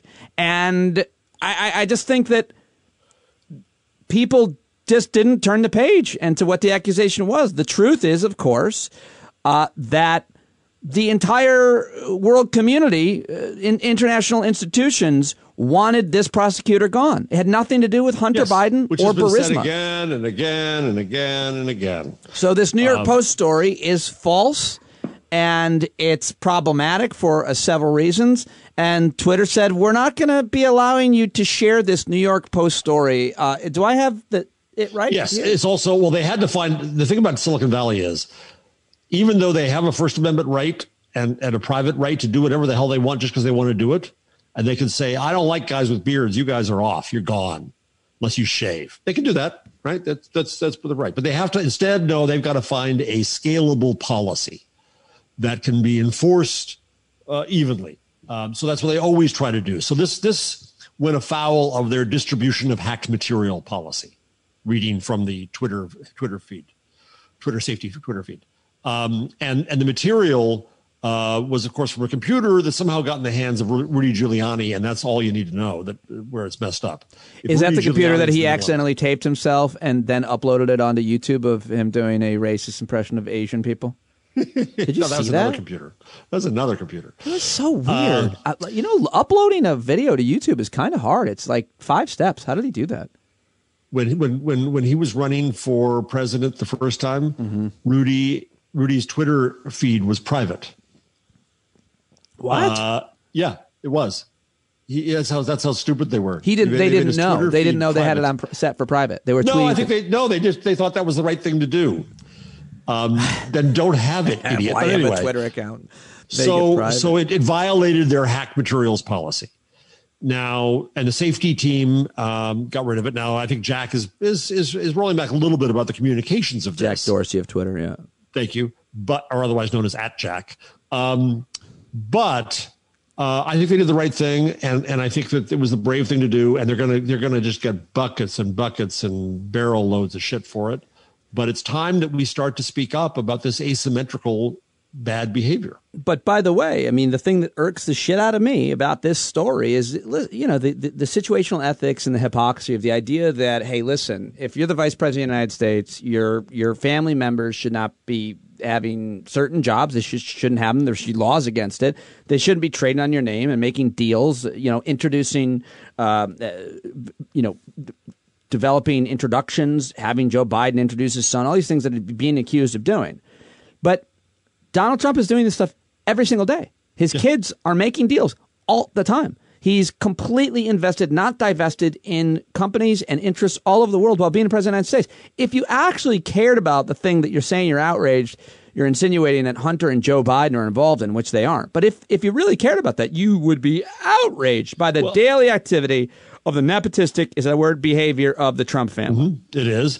But we shift from but her email to but his son. Right. Right. Yeah. And so every time in the screwed up journalism that we have, our failing journalism, the feeling of balance, every time they mentioned the Trump scandal, they had to mention something equal on Hillary, and it was always her email.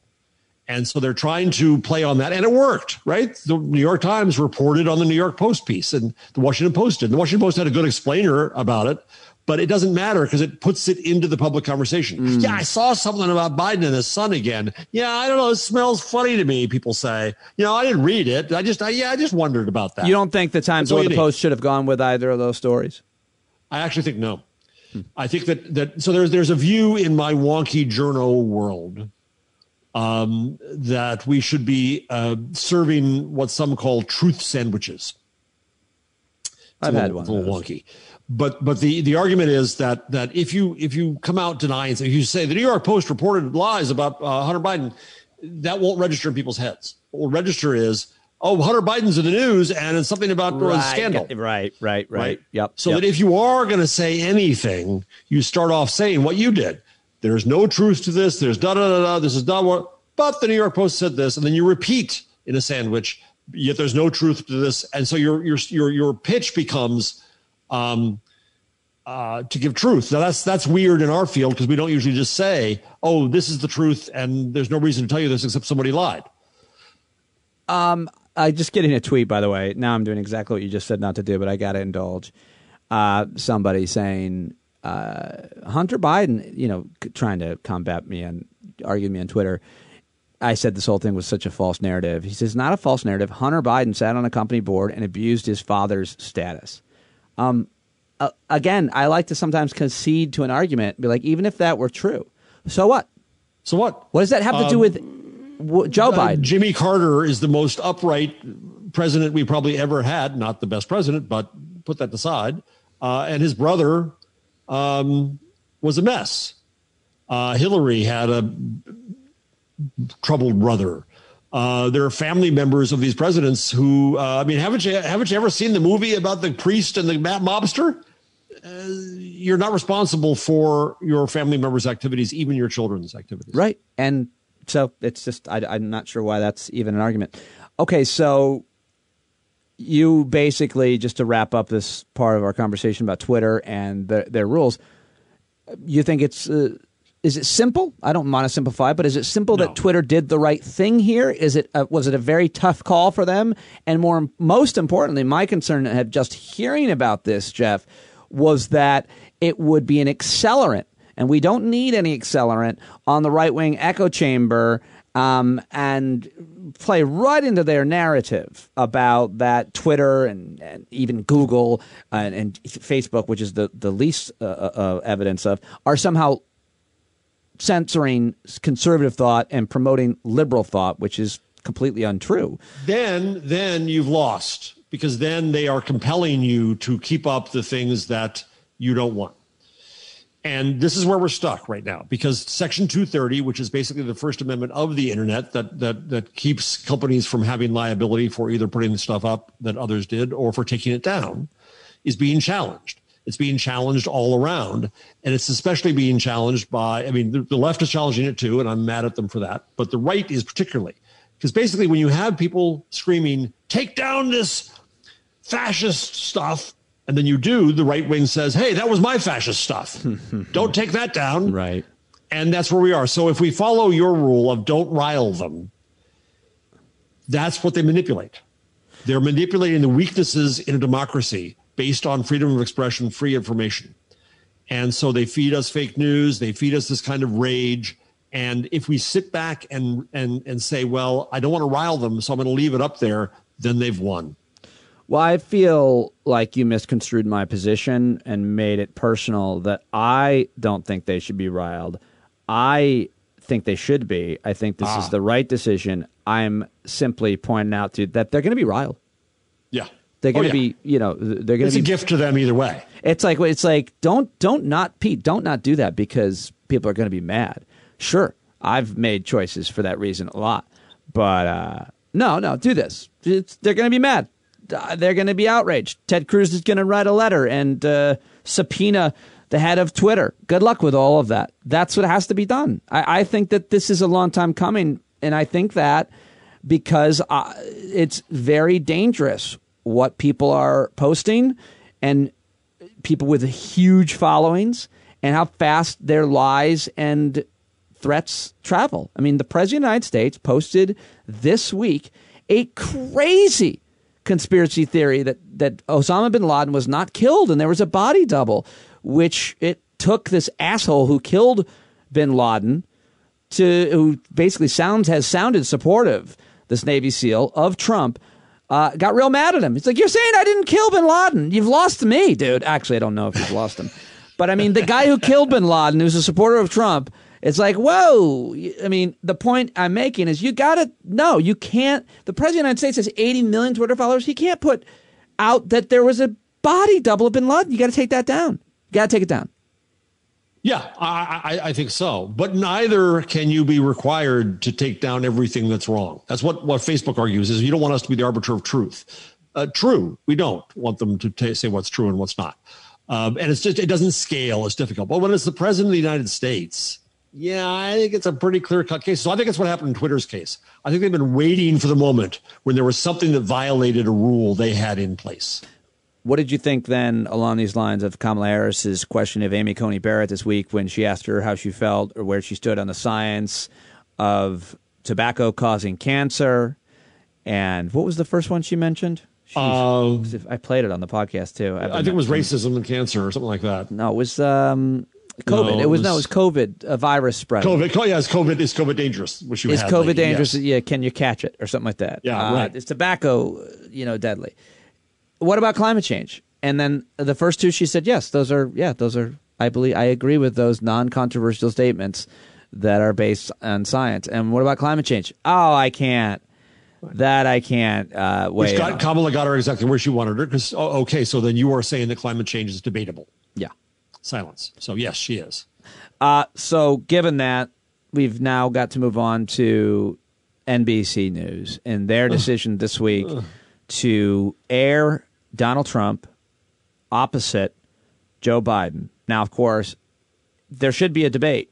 We're talking on the day it should be tonight. There was scheduled a debate because of the president catching the virus he said didn't exist. They wanted to make it virtual. Biden said yes. Trump said I won't do virtual because it's way harder for me to be an asshole, and you might cut my mic, etc. And I want everybody able to see my legs. And then Biden's like, okay, well, I don't know what to tell you. I don't know who approached, if ABC approached Biden or Biden approached them, but Biden campaign, but they're holding a town hall on ABC News. All right, Joe Biden's still going to be on TV tonight. Then yesterday, NBC announces, yeah, we're going to do a town hall with Trump at the same exact time.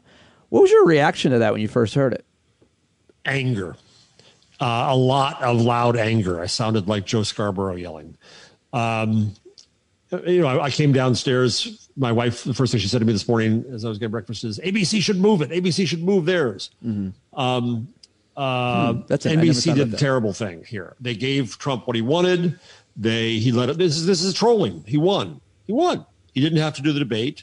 He gets to go against Joe Biden with 3 networks instead of 1. And then he didn't have to do, COVID tests. He didn't have to do anything. Well, he did do a COVID test. I'll take it back. But somebody we both know, and I won't say who it is, we shouldn't speculate who it is, but somebody we both know who works there said to me once, Jeff, it's a conservative, it's a Republican company, right? It's Comcast and NBC. It's a Republican company. And I'm not saying that they're trying to make Trump win, but I am saying that their hearts aren't in the right places. Well, I don't, I know who you're talking about, and I remember not agreeing with that because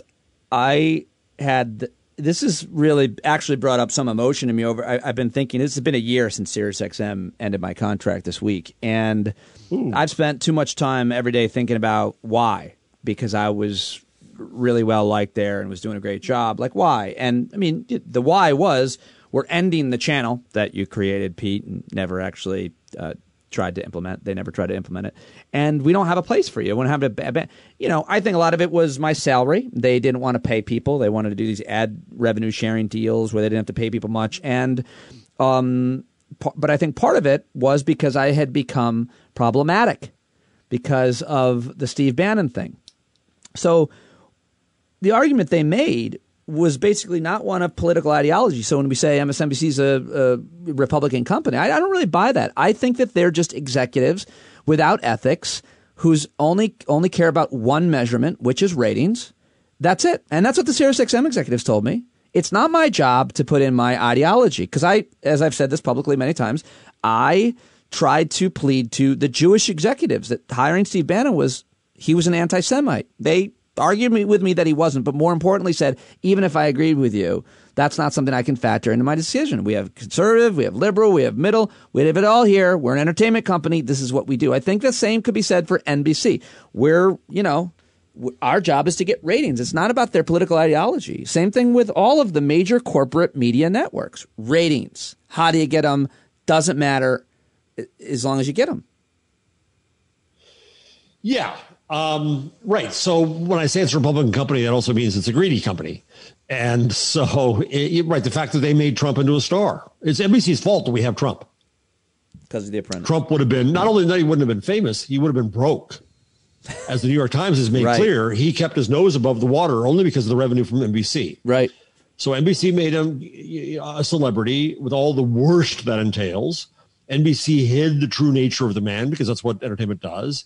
NBC gave him money that kept him afloat, and NBC hid whatever tapes there are out there that would show his worst behavior. Not that would necessarily have made a difference if he said the N-word, but maybe at the time it would have. So NBC bears tremendous responsibility for bringing us Donald Trump. And so now by doing this, it's ratings, it's attention, it's take that ABC. Aren't we clever? I don't know if you heard last night as they did the switch over from Chris to Rachel, there was Chris Hayes just said, the show won't be on tomorrow night at this time. And Rachel said, that was a very pregnant pause. And Chris said, yes, that's as far as they got to protesting. But here's the thing. Well, then later on, Rachel Maddow had Kamala Harris on and asked her about it. And Kamala was like, I don't want to touch that. And I was like, why do you want to touch that? Number one. And why is Rachel Maddow being so... I'm actually it was very super disappointed in all of them. I tweeted yesterday, what are the progressive voices in primetime going to say about their company's decision? I said things about my company's decision when I worked there on MSNBC and on our air. I no longer work there. Maybe that's why.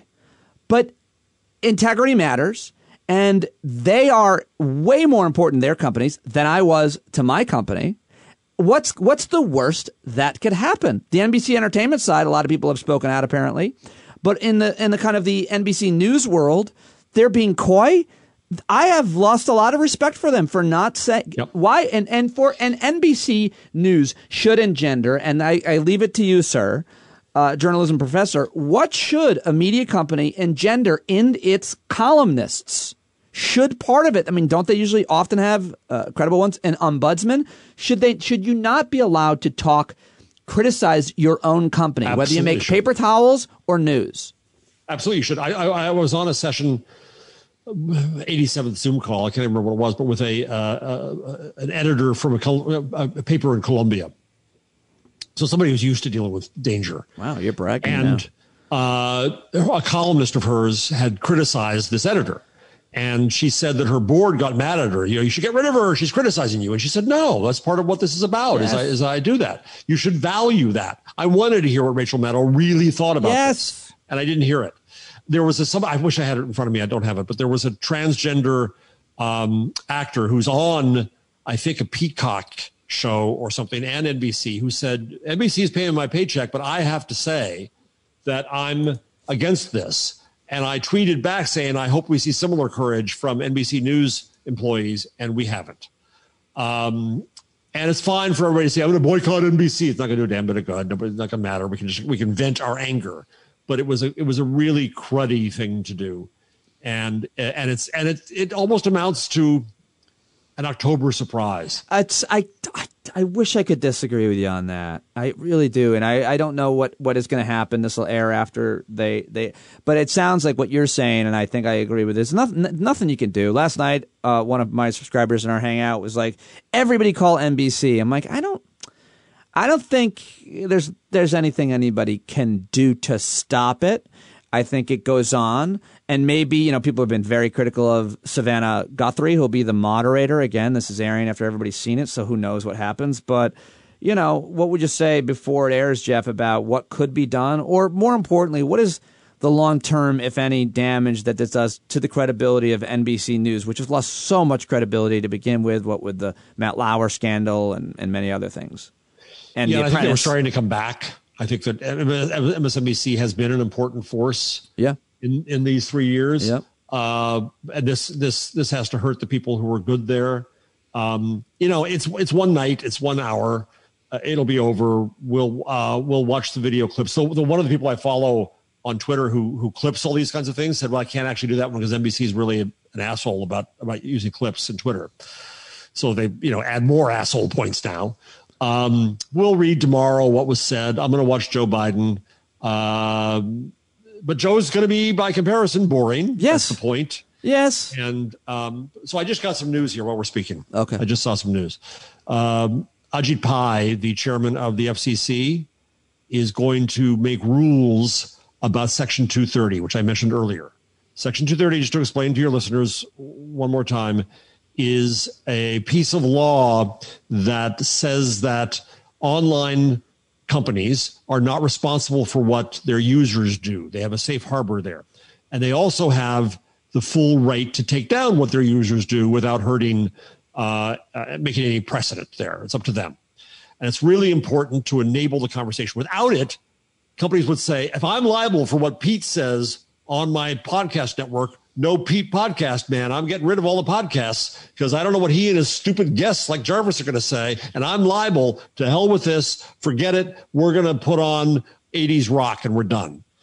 And so that's what 230 allows, right? But now the conservatives, the far right, is going after 230 because they say, well, it allows Twitter to censor us, even though Twitter is not censoring, the government censors, and even though there is a First Amendment right. So Ajit Pai says in here that social media companies have a First Amendment right to free speech, but they do not have a First Amendment right to special immunity denied to other media outlets such as newspapers and broadcasters. One, that's completely wrong and screwed up. But two, this is a shot across the bow. We had Clarence Thomas, allegedly on the Supreme Court this week, also trying to push for Section 230 to be taken against the platforms as a way to force right-wing speech onto them.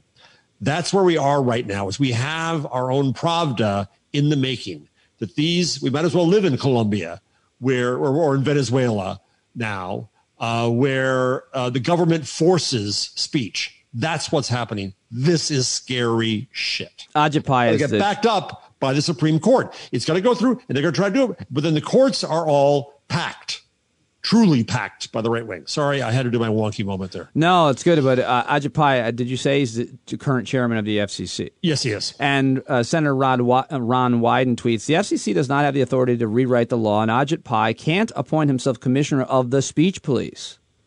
But he's going to try to. And so what's going to happen is he's going to do this, and then they're going to find some, they're going to go after Facebook or go after Twitter. They could just chill them. Jack says, let's not do this right now. Or B, Jack still does it, and then they take him on, and then it's going to go into the courts. But who's in the courts, ladies and gentlemen? Yeah. The right wing. Okay, so, yeah, that's the big... And nobody likes technology these days because we're in a full-fledged moral panic. So the Democrats aren't very good at this. Joe Biden's talked about repealing Section 230. He's not much better. But people are trying to get to him to say, ixnay, Joe. No, you're wrong. Follow Jarvis for more on that because he's often tweeting about it and writing about it on your blog as well. It's really very important, and people don't always necessarily realize it. It's boring! Well, yeah. But it's important. But you make all the boring things sexy. So let me ask you, speaking of sexy, death is a sexy subject. You follow really closely the experts tweeting about COVID. You've created this awesome list of the best experts that people can find. bit.ly/COVID Twitter list. bit.ly/COVID Twitter list, which I'll link to in the show notes for today's episode. And Jeff, what I'm seeing though, just in the news, is that COVID is making a strong comeback right now. It's spiking not only here, but in some of the European countries who seemingly had clamped down on it, including now Germany. And I just want to know what your overall thoughts are about the trends as it's happening as we head into autumn here in the U.S., into a presidential election, which I have said 1,000 times. I'd swim through a river of COVID to get to my polling place and vote for anybody, including someone named COVID as COVID, if need be. So I'm not sure how much it affects the vote. I think it's awesome that we have this young poll worker movement so that all the people that are working in the polls aren't older, vulnerable folks. Led by people like LeBron James and other celebrities. I think that's great. But where are we right now, COVID-19 in the U.S. and as a global community? Screwed. We are screwed. I think that it's going to get worse. I saw a really good data visualization yesterday on Twitter of red states versus blue states on COVID. And of course, at the beginning, it was blue states. And then you can see clearly the blue states all move to the bottom and the red states all move up. I saw another good visualization from someone at the New York Times that just showed the spikes over time. And yes, it started in New York and Northern California / Seattle, but then it all moved down into red states. And that's where we are. We have governments that don't believe in government. And they're not going to use their power and authority and abilities to save us. And so we're on our own, all of us out here. And the problem is, it's not just, it's I can try my best to be good, but all it takes is one moment. All it takes is one clump of viruses. And we're vulnerable. And the fact that there's no sanctity for human life. This is the, of all the paradoxes we have, the paradoxes we have, is the pro-life paradox of I'm for the fetus, but I don't really care if 220,000 Americans are dead, and I'm going to help kill them. I'm going to let people get killed by guns. I'm going to let people get killed by police. I'm going to kill people with the death penalty. But I'm pro-life.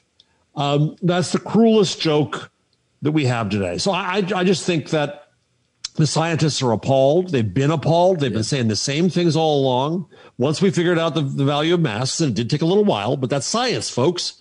We know that. And the fact that we in media cannot convince people to wear this flimsy little bit of fabric just to try to save lives means that that's where journalism and media fail us utterly. It ain't working.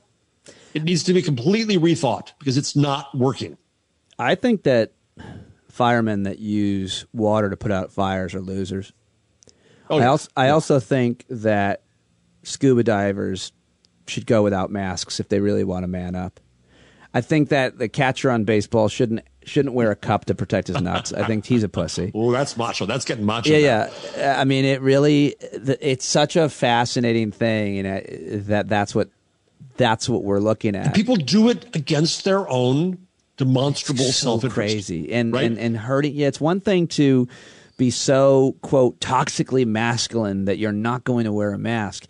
But usually when our masculinity, not always, but usually our crazy toxic masculinity doesn't necessarily hurt those people around us. I mean, we might not have a lot of friends, but I mean, your stupid ego and macho bullshit is killing the people that you even care about most. And it's just, but I think the more important point to drive the conversation along is that we are such a zero-sum society. It's all or nothing. And I think what media and scientists need to say, and they do, but not as clearly and as repetitively as they should, is this is not going to end anytime soon. We must adapt to it. We must work together. And hopefully we will get a vaccine that will greatly decrease the illness, the contraction, and the killing. But it's going to be there. We're not going to have it for a few years. Eradicate it. There's no way that this changes for less than 1 year.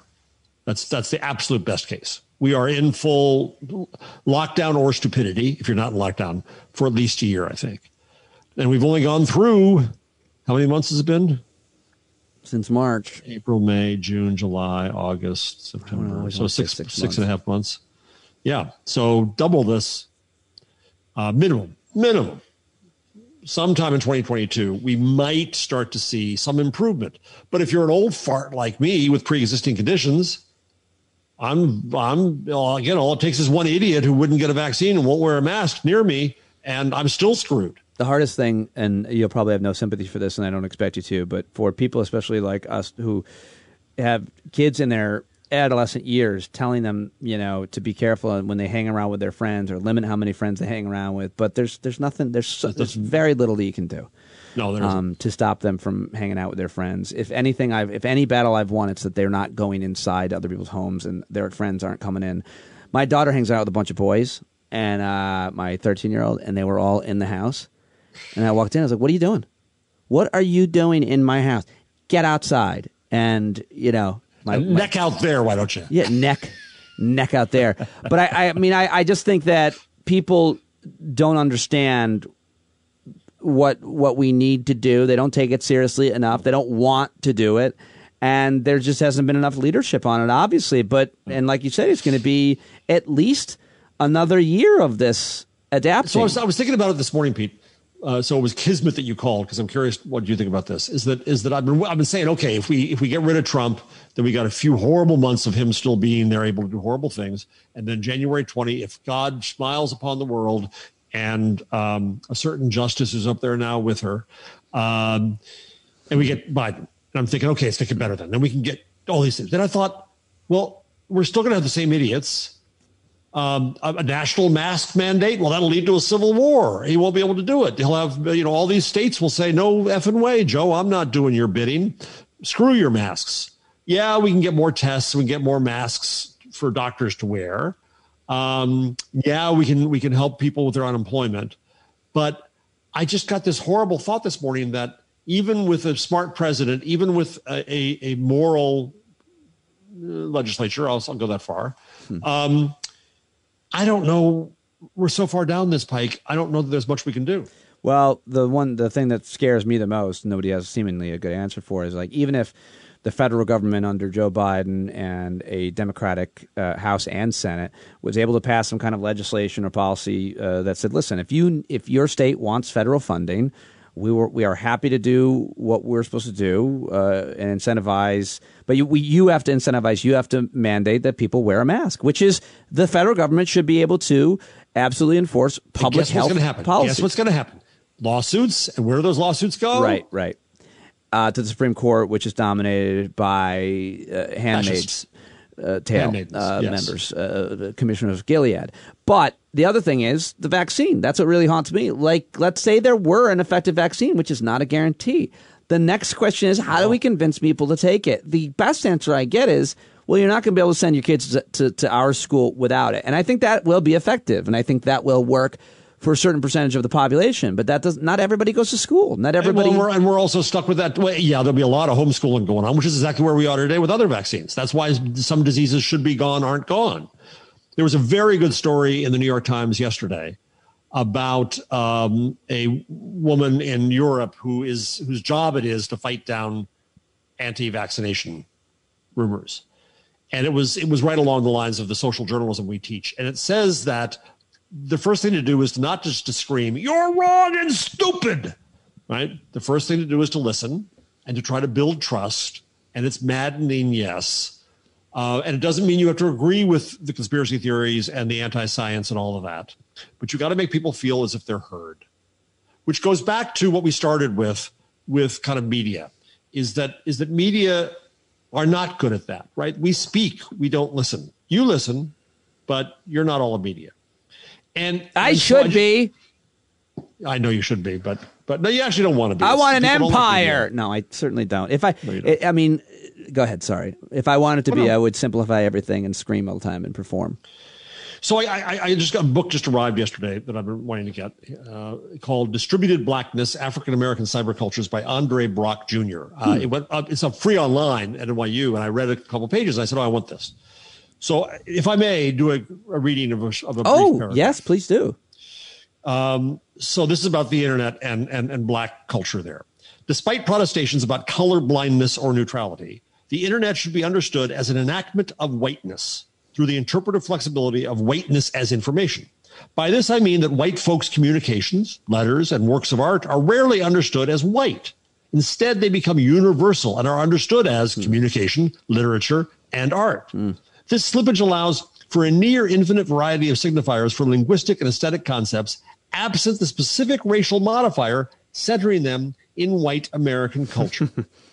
From this perspective, Western technoculture has an inordinate role in shaping the internet experience in many online environments, right? So I think it was really, really smart. And what it says to me is that if you're in a whole bunch of communities, if you're African American in this country, you know, I keep on talking about how the internet, I said it in the show already, how the internet gave us the ability to finally hear Black Lives Matter and Living While Black and Me Too. Part of what this book is already saying, I'm only a few pages into it, but is saying is that we don't necessarily want to be heard by you. That's trying to make you the standard again. That makes you white man, the standard of what's worthwhile. No, we're going to have our own culture. Thank you very much. And we're going to be here, and we finally can. And we can be banal. We can have fun together. We can celebrate ourselves. We can be glad we got through a day. And we can have our own culture because we couldn't in your world. Right. So that. And you stole everything that we made that was good and then said it, you owned it. Right. I mean, I was raised in this country in a time of the belief in the melting pot and color blindness. And I didn't realize the essential racism in that it was everything will be okay when you're all like us, the majority. Right. So now what's happening is I have an op-ed I wrote that I can't place. Washington Post won't take it. Get the LA Times to take it. I don't know. I'll put it up as a blog post. But I've talked about this before the show. It's about the last stand of the old white man. Mm-hmm. I being one. And what this is kind of where we head here and where the old white men are going to lose power, lose majority. They know it. They're burning the fields behind them. But behind them are cultures. And among them are African Americans and we call them Latinx, but that's actually 20 different cultures. And yes, a culture of fascists too. They're there too. But in a polyglot society, you can have some tolerance when you realize, yeah, there's some fascists over there, but ignore them. And we can be better off when we start to value the other parts of our culture. But we're not there yet now because we still think we're fighting for this view of the mass. It's very important what you're saying. And I'm just working this out, trying to understand it myself and trying to read it and write about it. But I think that's where we are right now. And we're fearing that we're being taken over by these people, and we've let them take over. That's what's happening tonight on NBC. Well, I also think there's a huge fear amongst white people, especially, that if we allow people of color or minorities to have own their culture and be autonomous, that it takes something from us, that it hurts us. Or even in my case, sometimes I worry that it segregates us further, and that you don't want to have anything to do with me. And that's just my own insecurity, of course, and my own lack of ability to kind of wrap my head around what you're saying about being able to own your own space, your own culture, and be who you are, how you are, wherever you are, and including in the workplace where you still have to mix. You know, I hear this from a lot of black women, especially, that they have to change their hair when they go to work. And it's pretty openly said. And that's why you see a lot of people, I think Zerlina Maxwell's really good at this, like just constantly screwing with her hair. Tiffany Cross, just constantly coming with different hairstyles and going not into the corporate workplace selling widgets, but on TV showing you, here is my diversity, here is my hair, here is my whatever it is, and deal with it. And the reaction for the majority should be, great, wish I had hair. Yeah. Oh, speaking of which, you brought her up. Who are you rooting for Joy's old slut? Tiffany Cross. Same here. Yeah? What's going to happen? I don't know. I'm afraid to ask all of them. Some of them I know better than others, right. But I'm afraid to ask them, what are you guys doing? What are you being told?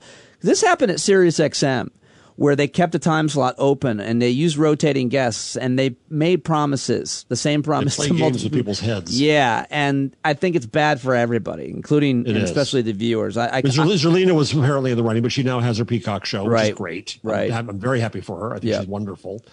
So I want Tiffany, and that she's been brilliant in that show. I think I think she's great. I think she's entertaining. I think she's brilliant. And I don't know.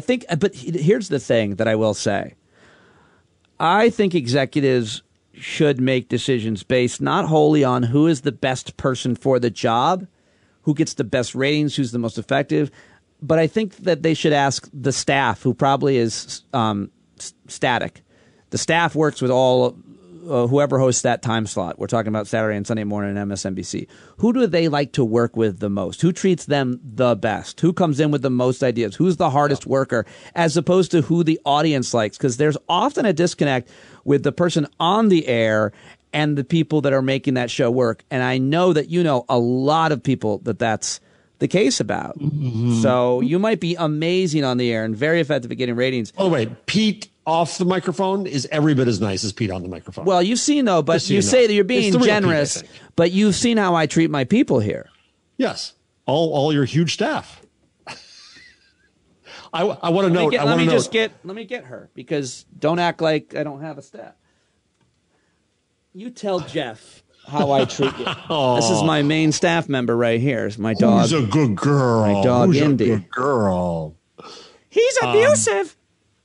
So I know it's a prop, but to show that he, does his own work and that he cares about his own stuff, he doesn't make other people do his work.